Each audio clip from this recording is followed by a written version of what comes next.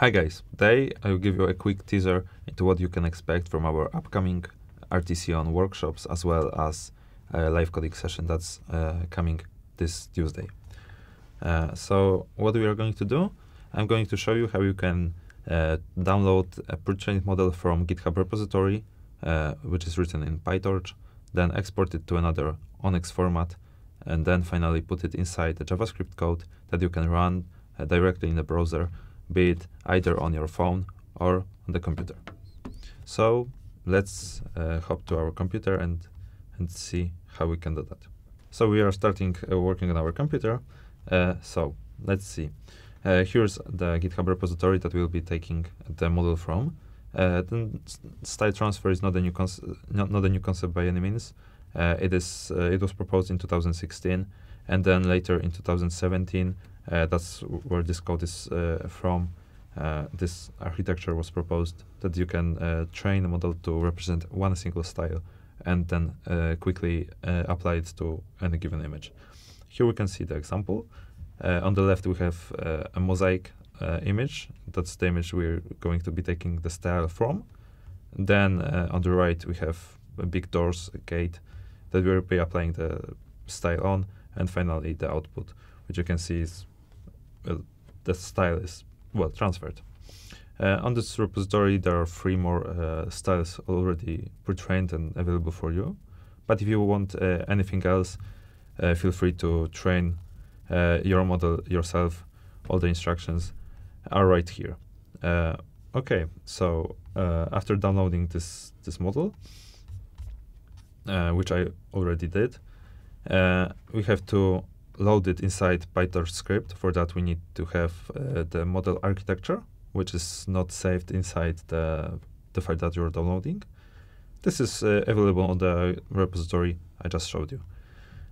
We'll be explaining details of this architecture on the live coding session, as well as workshops.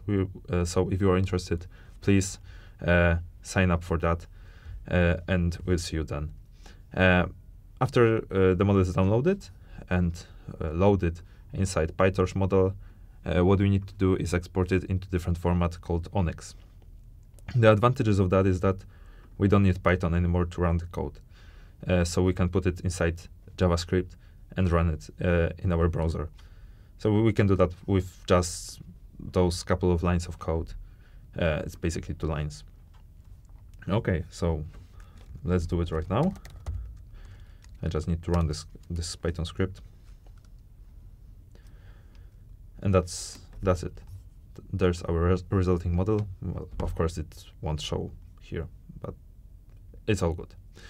Okay, so after that we need our HTML code for the page that we are going to display it on.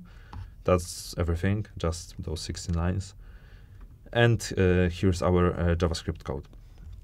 Again, we'll dive into the details of it and what you can actually configure inside of this Onyx runtime on the live coding session, as well as our workshops.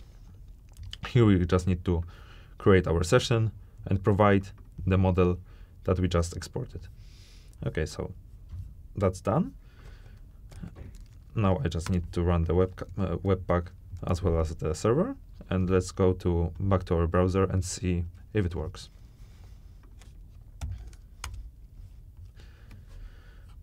Okay, so as expected, everything is working properly.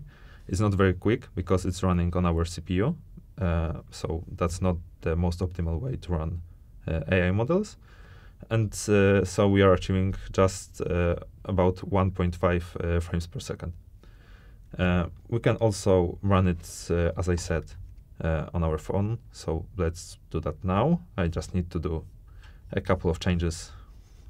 Those changes are required because aspect ratio of phone cameras is different than what's available here on the MacBook. So just switching it around, and let's see if it works. Okay, so switching over to our phone, let's just visit the page, allow it to load, and there we go. As we can see, We are looking at the glass of water with the mosaic style applied to it.